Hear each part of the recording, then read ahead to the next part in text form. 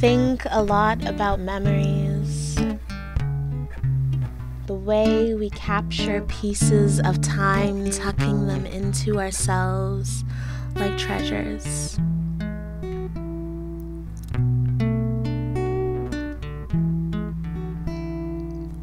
I am 5, I sit in the backyard of my grandmother's house. I am imagining a world beyond the wall of trees, and she is in the kitchen finishing breakfast, starting on lunch while keeping an eye on dinner. In this moment, there is a rare silence before her home will open its arms to anyone willing to take their shoes off on the way in. They call this a jungle, but I have only ever felt safe here, so I bottle up the smell of bami, aki, saltfish, and growing grass, pulling out the vials of my childhood to inhale on cold winter days.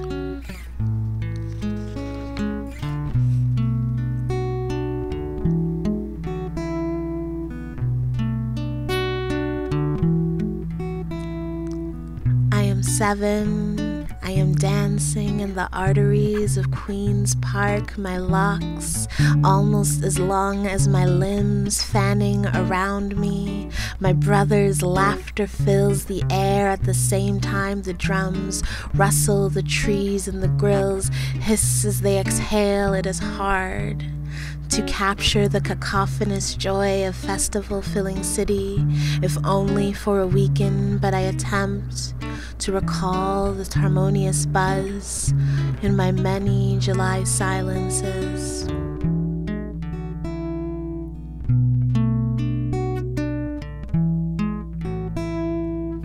I am 10 and I decide that I will never witness anything as beautiful as my mother, wrapped up in Easter white, her face glowing, bathed in 1,000 candles. I weave hearts out of palm leaves and chant engees long after my last communion. You see, I tried writing a poem about happiness, about pride, about excellence, and I realized the language that I speak has not given me the words worthy of our praise. It has a fickle memory that has never been accountable to this tongue.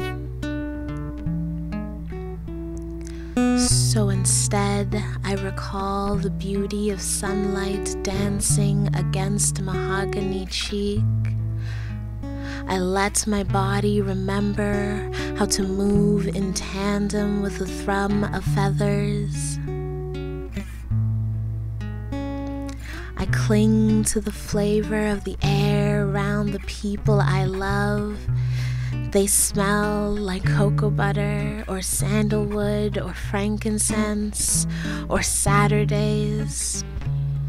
And is this not happiness, I think, as I imagine my body becoming full with this nostalgic euphoria? Is this not pride, I wonder, tears springing to my eyes as I imagine filling a room with my cousins? What is excellence, if not this? Weaving gold out of memory, finding magic in the moments we didn't know would be magical because we were far too busy living.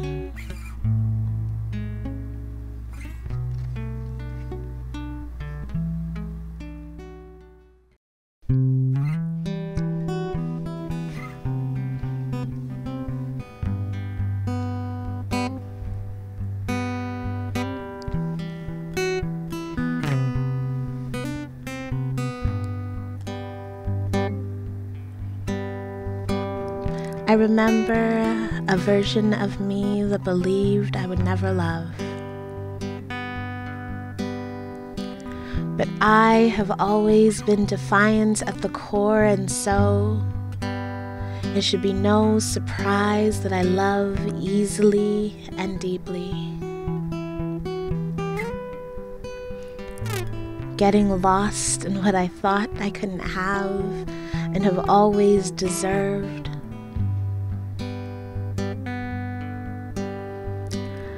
I love unrestrained, rebelling against love in words but not in action. I tried to do so selflessly.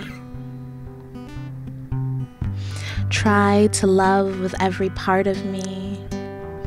And I do not know what to do when I am too much or not enough, traumatized perhaps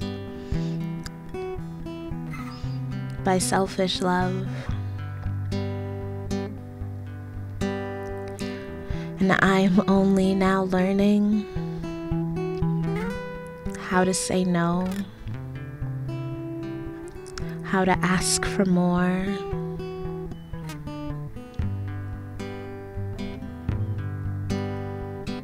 how to be okay with selflessness unreturned. Now I have already proven to myself that I am no tin man. I do not need to stand in the fire to feel. I know I will melt and burn. Do not need to show proof of life. My heart is beating. I can feel it breathing or breaking or singing out into the universe that I exist.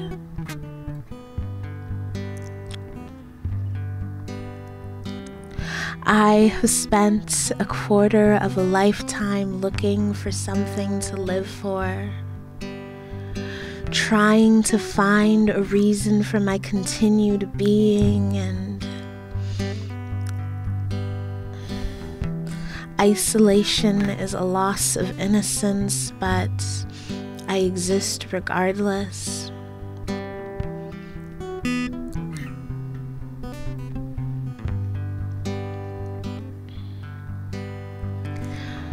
Because of or in spite of me, my heart keeps beating and I allow it.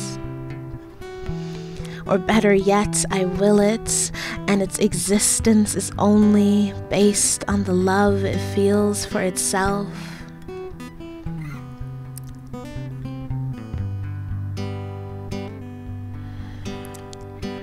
And it whispers to me that it is tired of me asking for a reason. It tells me I do not need to be missed to stay. Do not need to prove I am worthy of any space. It exists and tells me I have always been love. Even when I'm alone.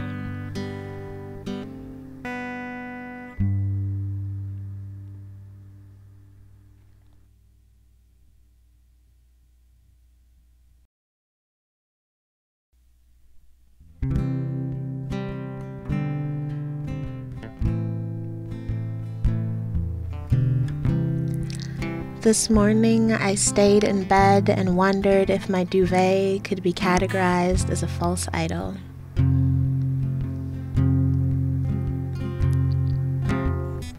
I worship at the altar of my own dreams and comfort.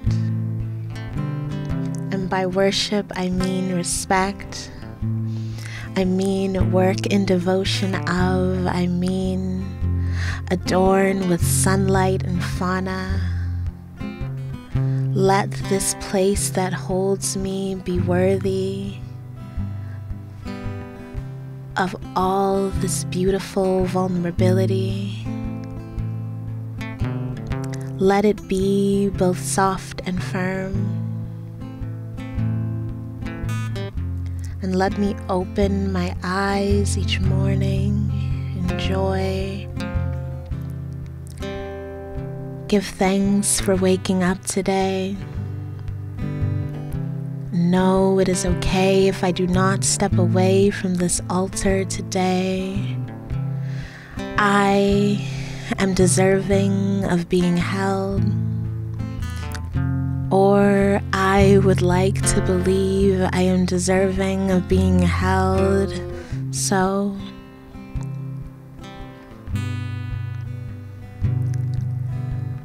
I will hold myself even in a world that tells me it's not true.